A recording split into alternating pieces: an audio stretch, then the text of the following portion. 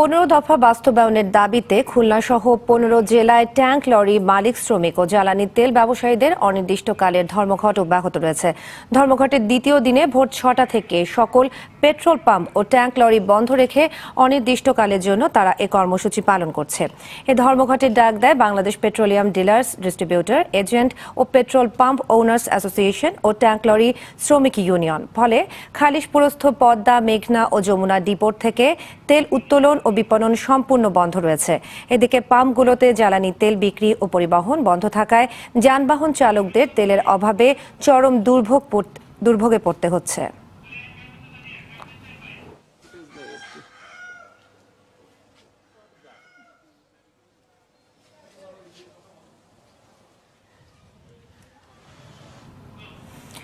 দর্শক, খুলনা থেকে petrol pump শ্রমিকদের কর্মবিরতি সম্পর্কে জানাতে আমাদের সঙ্গে যুক্ত হচ্ছে সহকর্মী এইচ.এম. মনিরুজ্জামান। মনির, অনির্দিষ্টকালের কর্মবিরতির ফলে জনজীবনে ভোগান্তি কেমন দেখছেন?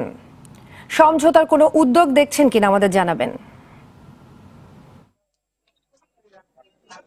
সাদিয়া, যেমনটা বলছিলেন, তেল ব্যবসায়ীদের কর্মবিরতির ফলে খুলনায় পরিবহন খাতে একটা অস্থির অবস্থা বিরাজ করছে। খুলনার অধিকাংশ পরিবহন খুলনায় এখন পর্যন্ত প্রতিটা তেল ডিপো থেকে, বিশেষ করে খুলনায় 3টি তেল ডিপো রয়েছে, পদ্মা, মেঘনা এবং যমুনা।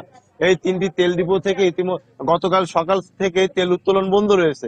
ফলে এখন পর্যন্ত খুলনার কোনো তেল ডিপো থেকে খুলনা বিভাগের 10টি জেলা এবং ফরিদপুরে 5টি জেলায় কোনো তেল যায়নি। ফলে খুলনার এই অঞ্চলের যাত্রীরা পড়েছে বিপাকে।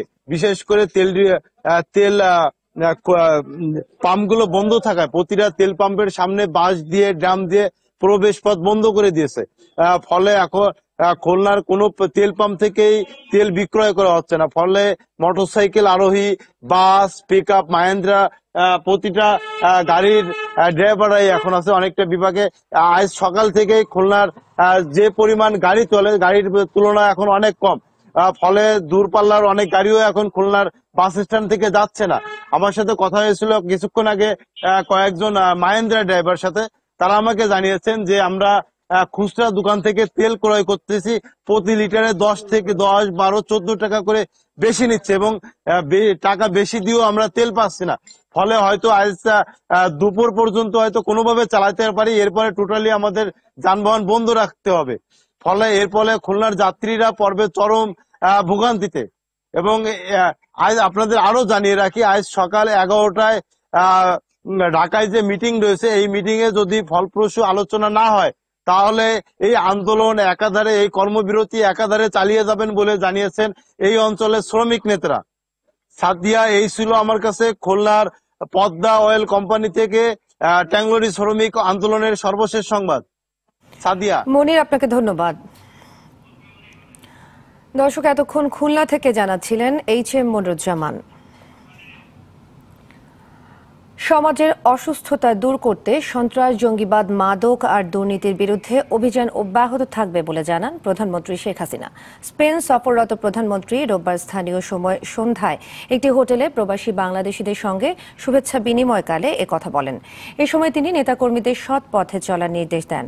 আজ সোমবার মাদ্রিদে অনুষ্ঠিত 25তম জাতিসংঘ জলবায়ু পরিবর্তন সম্মেলনে যোগ দেবেন প্রধানমন্ত্রী শেখ হাসিনা। সম্মেলনে অংশগ্রহণ শেষে স্পেনের প্রধানমন্ত্রী পেদ্রো সানচেজ ও ডাচ প্রধানমন্ত্রী মার্ক রুটের সঙ্গে পৃথকভাবে দ্বিপাক্ষিক বৈঠক করবেন তিনি। সন্ধ্যায় রাজপ্রাসাদে স্পেনের রাজা ও রানী আয়োজিত সংবর্ধনায় যোগ দেবেন তিনি। সম্মেলন শেষে 3 ডিসেম্বর স্থানীয় সময় সকাল 9টায় প্রধানমন্ত্রী দেশের পথে রওনা হবেন। পার্বত্য শান্তি চুক্তির 22 বছর পূর্তি আজ। তবে এই দীর্ঘ সময়ে 3 পার্বত্য জেলায় পরিস্থিতির কতটুকু উন্নতি হয়েছে তা নিয়ে ভিন্ন মত রয়েছে ক্ষুদ্র নৃগোষ্ঠী ও বাঙালি সংগঠনগুলোর মধ্যে। চুক্তির ফলে অবহেলিত জনপদের জীবন মানে আধুনিকতার ছোঁয়া লাগলেও কেউ কেউ বলছেন এখনো পরিপূর্ণ শান্তি প্রতিষ্ঠিত হয়নি পাহাড়ে। রাগামাটি প্রতিনিধি ইয়াসিন রানা সোহেল এবং বান্দরবান প্রতিনিধি শাফায়াত হোসেনের পাঠানো তথ্যচিত্রে বিস্তারিত জানাচ্ছেন মাশাআল্লাহ। পার্বত্য অঞ্চলে স্থায়ী শান্তি প্রতিষ্ঠায় 1997 সালের 2রা ডিসেম্বর সশস্ত্র শান্তি বাহিনীর সাথে চুক্তি করে আওয়ামী লীগ সরকার। দীর্ঘ পথ চলায় যোগাযোগ ব্যবস্থার উন্নতি, শিক্ষার প্রসার, কর্মসংস্থান সৃষ্টি, বিদ্যুৎ সরবরাহ, অবকাঠামোগত উন্নয়ন সহ কোনো দিক দিয়ে পিছিয়ে নেই একসময় অন্ধকারে ডুবে থাকা এই জনপদ। তারপরও কোথায় যেন একটা অতৃপ্তি থেকে গেছে এখানকার মানুষের কাছে।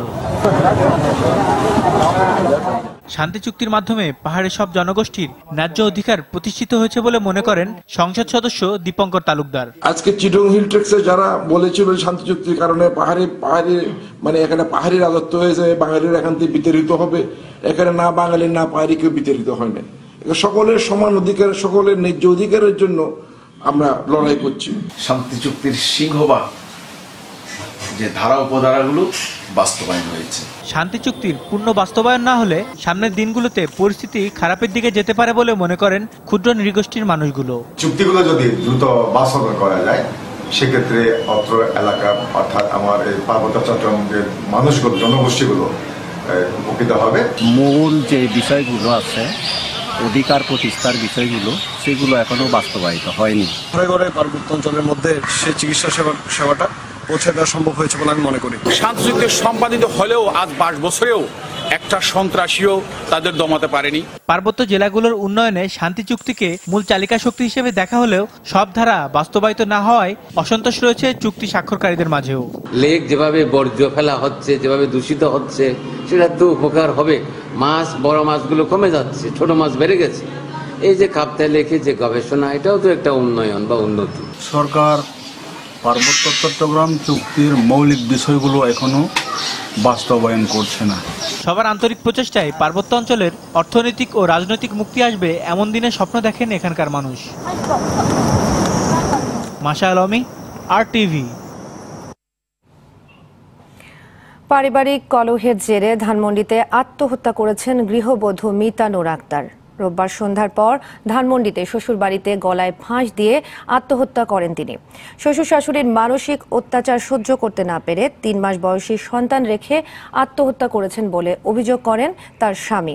এ ঘটনায় শ্বশুর শাশুড়িকে আসামি করে ধানমন্ডি থানায় মামলা করেছেন নিহতের বাবা। মামলার ব্যাপারে ধানমন্ডি জোনের পুলিশের অতিরিক্ত উপকমিশনার আব্দুল্লাহ হিল কাফি জানান, তদন্ত সাপেক্ষে দায়ীদের বিরুদ্ধে ব্যবস্থা নেওয়া হবে।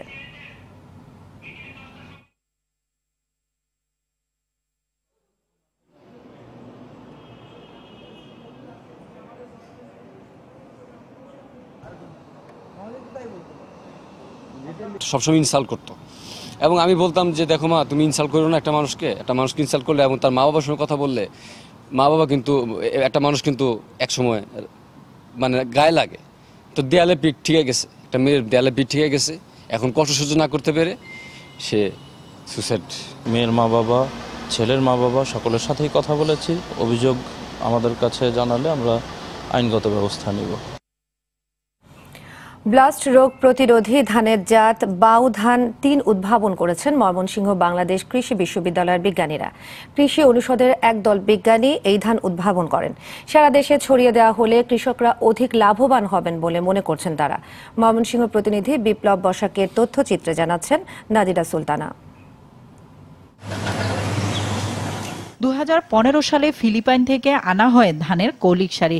বাংলাদেশ কৃষি বিশ্ববিদ্যালয়ের উপাচার্য ওই ধানের কৌলিক সারি নিয়ে ব্লাস্ট প্রতিরোধী নতুন বাউ ধান 3 উদ্ভাবনে কাজ শুরু করেন।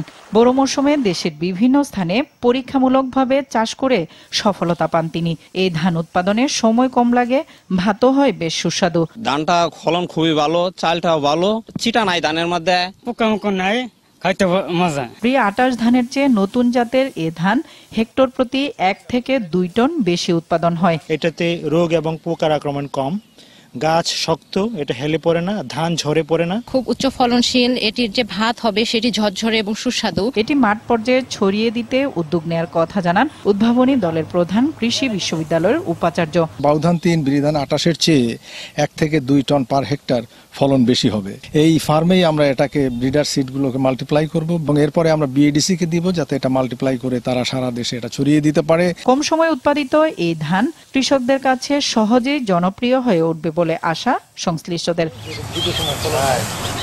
নাদিরা সুলতানা, RTV। রক্ত দিয়ে নাম লিখেছি বাংলাদেশের নাম। ৭১-এর এই দিনে মুক্তিযোদ্ধারা দখল করে নেন রংপুর, দিনাজপুর, বেনাপোল, সিলেট, বগুড়া সহ দেশের বিভিন্ন এলাকায় পাকিস্তানি সেনা ক্যাম্প। চট্টগ্রাম সহ 18টি রণাঙ্গনে হামলা চালিয়ে 112 পাকিস্তানি হানাদার সেনাকে হত্যা করে মুক্তিবাহিনী। এদিন প্রেসিডেন্ট ইয়াহিয়া জানান, যুদ্ধ করতে ঢাকায় যেতে হচ্ছে তাকে। এদিন নরসিংদীর ঘোড়াশালে পাকিস্তান বাহিনীর অবস্থানের ওপর চারদিক থেকে আক্রমণ করে 27 পাকিস্তানি হানাদার হত্যা এবং সেখান থেকে বেশ কিছু গোলা বারুদ উদ্ধার করে মুক্তিবাহিনী। আজমপুর রেল স্টেশনে মুক্তিবাহিনীর নিয়ন্ত্রণে এলেও মুক্তিবাহিনীর উপর পাল্টা আক্রমণ চালায় হানাদার বাহিনী। এই আক্রমণে মুক্তিবাহিনী আরেকবার সুদৃঢ় মনোবল নিয়ে পাকিস্তানি হানাদার বাহিনীকে পরাজিত করে।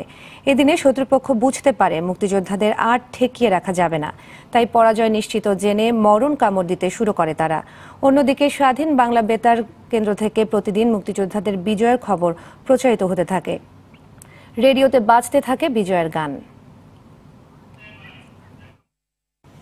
সৌদি আরবের জেদ্দা, কাতার ও সংযুক্ত আরব আমিরাতের দুবাই প্রতিনিধির পাঠানো তথ্য ছবিতে প্রবাসী সংবাদ জানাচ্ছেন ইমরুল হাসান। দক্ষ জনশক্তিতে কারিগরি শিক্ষা ও ভাষা শেখানোর দাবি জানিয়েছেন সৌদি বসবাসরত প্রবাসী বাংলাদেশিরা।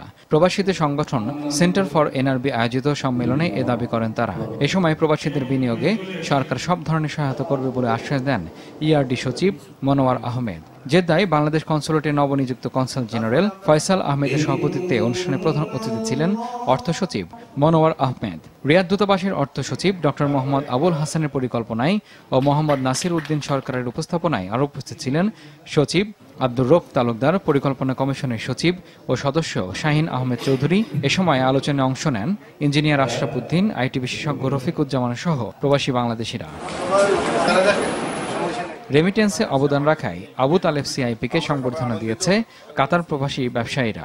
এ সময় উপস্থিত ছিলেন কমিউনিটি নেতা, কাতার বঙ্গবন্ধু পরিষদের সভাপতি মুক্তিযোদ্ধা মোহাম্মদ মুসা, মোহাম্মদ আব্দুল গোফরান, মাসুদ শেখ, মোহাম্মদ বাহার, কাতার প্রবাসী সাংবাদিক সমিতির সভাপতি এম আকাশ সহ কাতারের বিশিষ্ট জনেরা। শারজায় উদ্বোধন হলো শামস আল রোলা রেস্টুরেন্টে। এ সময় উপস্থিত ছিলেন প্রতিষ্ঠানের স্বত্বাধিকারী মোহাম্মদ শাহ আলম ও শিপন। কমিউনিটি নেতা তহিদুল আলম জিলানির সভাপতিত্বে এতে প্রধান অতিথি ছিলেন বাবু রাখাল কুমার গোপ সিআইপি। বিশেষ অতিথি ছিলেন মোহাম্মদ জাকির হোসেন সট্টু, শাহ মোহাম্মদ মাকসুদ, শাহজাহান মিয়াজি, ওয়াহিবুল মুস্তাফা, আবুল মনসুর, আলমগীর শেখ, সালমান, আরমান সহ অনেকে। কানাইঘাট উপজেলার প্রবাসী কল্যাণ ঐক্য পরিষদের উদ্যোগে আলোচনা সভা হয়েছে। ব্যবসায়ী নূর আহমেদের সভাপতিত্বে রুহুল আমিন ফাহাদ ও আব্দুর রহমানের যৌথ সঞ্চালনায় এতে প্রধান অতিথি ছিলেন মাওলানা বশির আহমেদ চৌধুরী।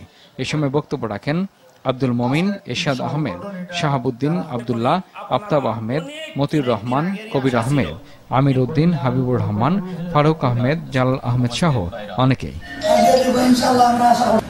ইমরুল হাসান, RTV। সকালের সংবাদ এ পর্যন্তই। RTV সবশেষ সংবাদ জানতে যে কোনো মোবাইল ফোন থেকে 24141 নম্বরে ডায়াল করুন। আর মোবাইল ফোনের সংবাদ দেখতে অ্যাপ স্টোর, গুগল প্লে বা উইন্ডোজ স্টোর থেকে ডাউনলোড করুন RTV অ্যাপস। এছাড়া তাৎক্ষণিক ও বিনোদন সংবাদ জানতে বিশ্বের যে কোনো প্রান্ত থেকে ভিজিট করুন rtvonline.com, facebook.com/rtvonline ও youtube.com/rtvdigitals। ধন্যবাদ সবাইকে।